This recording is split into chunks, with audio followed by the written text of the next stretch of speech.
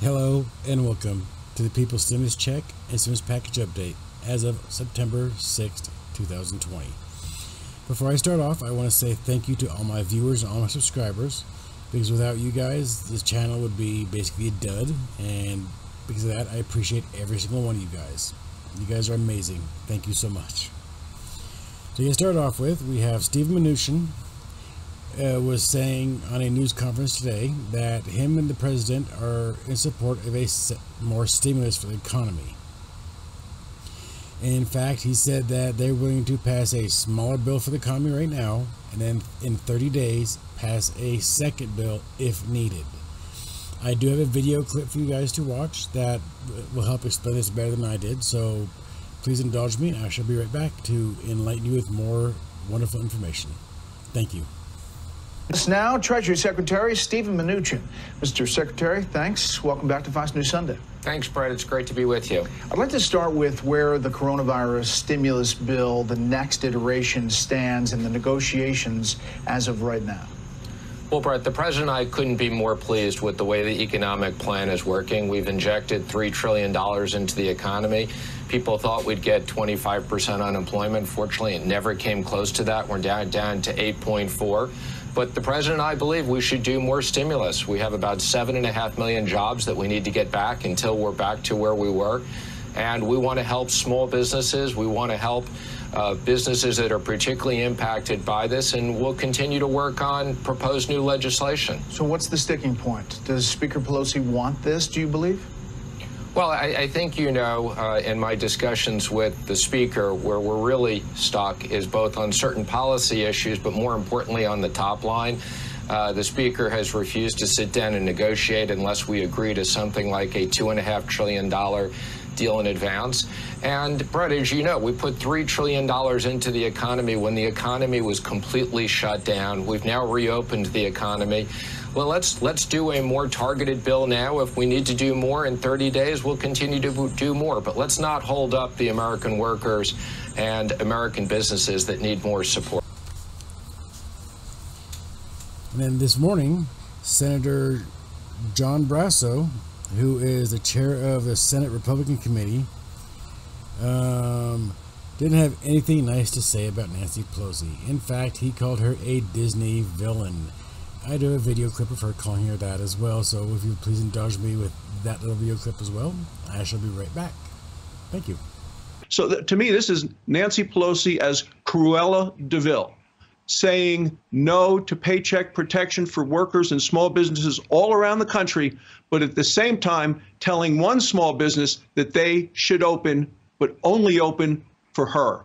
This is a sign of contempt for the American workers.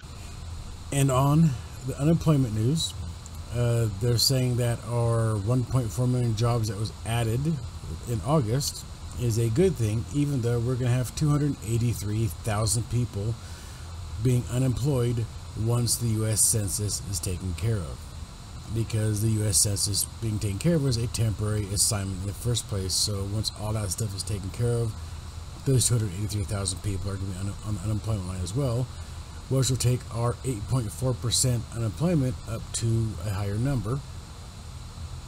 And like I said, we still have like 29.9 million people on unemployment, and I don't expect that number to decrease anytime soon, because job places are actually afraid to hire people because of the COVID-19 and the whole fact that they don't want to have a lawsuit against them because they don't have no liability protection as the Republicans want it.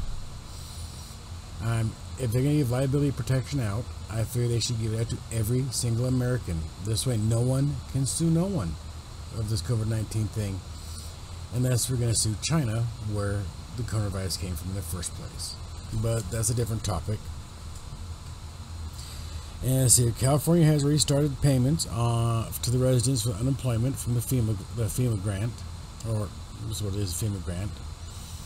And I do have a map of all the states that are paying out and which ones are paying out the $400 to $300, and I will put that up as well.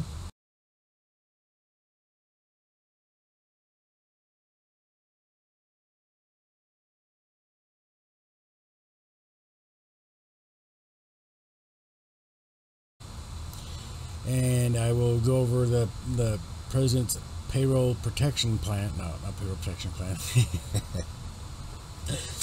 It's basically payroll tax deferral, because it's not a cut. Because if it was a cut, you'd have to have legislation to pass it.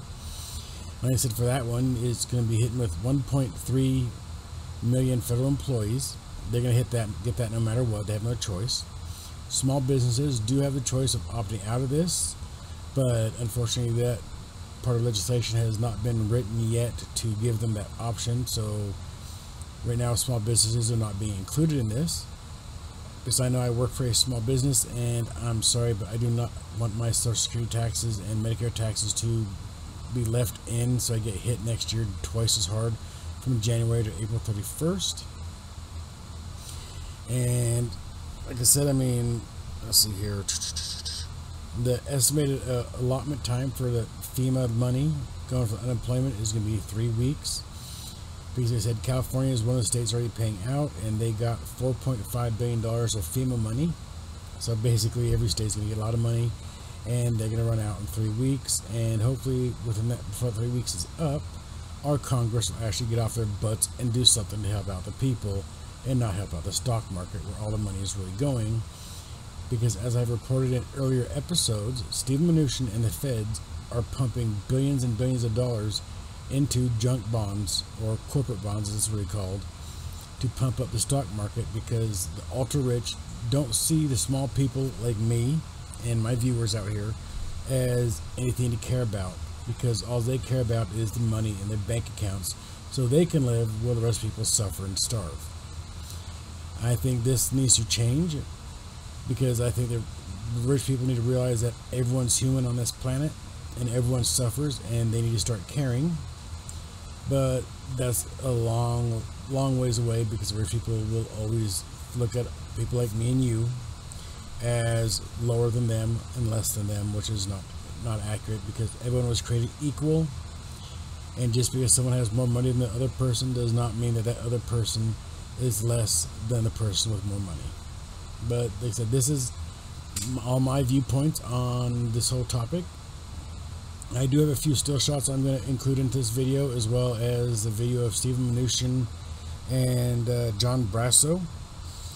I'm also going to, like I said, include a still shot of, they're estimating 400,000 Americans will have lost their life to COVID-19 by the end of this year, is what they're estimating.